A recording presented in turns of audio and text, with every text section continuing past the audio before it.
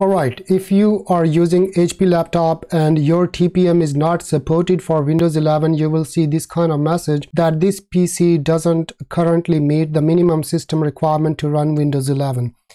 At least you can fix the TPM. Here you need to go to Windows Security and you see that your TPM is not supportive. So here in Windows Security option, you just go to Device Security and here you will see security processor and my TPM is 1.2.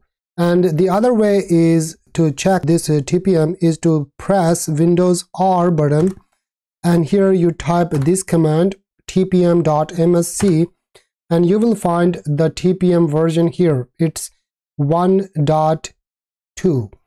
And the other method is to Windows plus X button and here you go to Device Manager and in the Device Manager section here under Security you will see, you just double click on this one and go to Details and here you will see that TPM is 1.0, but the Windows 11 will need a TPM that is 2.0. Here you also need to consider one important thing, that is manufacturer. If your is Infineon IFX, then you can upgrade this one and I'll provide you the list of the laptops and desktop computers with this Infineon. I don't know if I'm pronouncing it wrong or right, but this is the manufacturer. So if you fall under this category, then congratulations, you can upgrade your TPM. So all you need to do is to go this website and here you will scroll down and you will find the list of the these devices that are able to upgrade.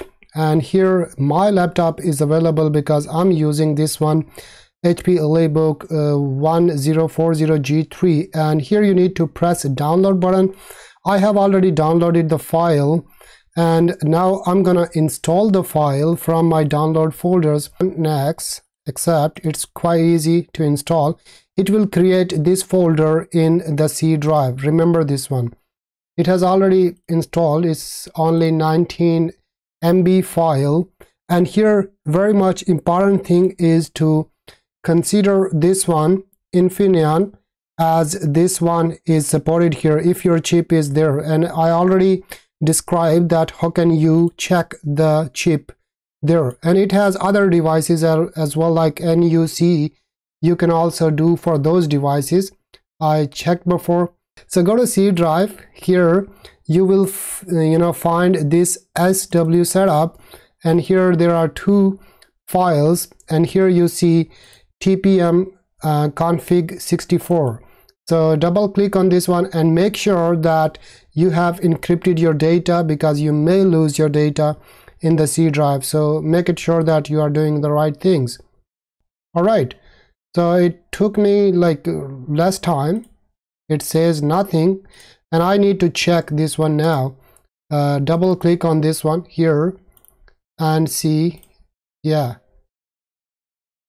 it appeared here. So upgrade 2.0 version, and I'm gonna upgrade, and I have read all this one, and make sure that you read these kind of things as well. Next one, and in the meantime you see in the C drive there is one thing called a PDF that is full of instructions there. If I go to C drive you will see that this folder, if I open this one again, and you will see a PDF document. It says everything about upgrading this one, and you follow this this PDF file here, and in the end of this PDF document you will find a lot of HP devices that support this TPM upgradation.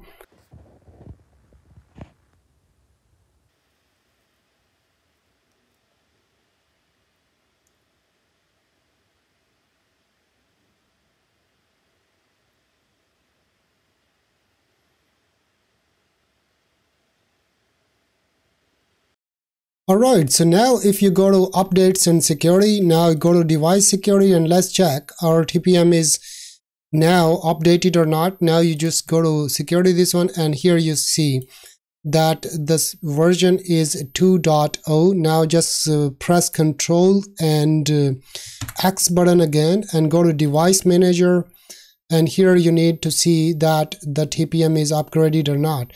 Here is the security option, double click on it, and it itself says 2.0 or 2.0, and it is upgraded here as well. And in the meantime, you can press Control plus R button and this command, and it will show you all the details here. Now it says that 2.0 is selected and now the TPM is upgraded.